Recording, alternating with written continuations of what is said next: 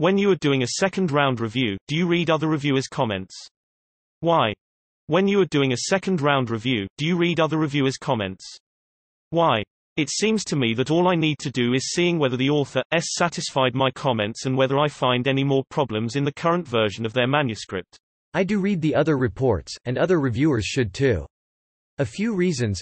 If the editor has an author's response letter and 2 reviews, and the 3 documents say different things, then the editor will be very confused. If I see the other reviewer and the author disagree, then I try to be a tie-breaker to help the editor. Authors are not in a place where they can convincingly say the other reviewer is wrong. If I see that the other reviewer has made a mistake, I can point it out much more effectively than the authors because I am a neutral party. Ideally, editors would be able to do this, but they have limited time. By reading other reviewers' comments, I can learn to be a better reviewer.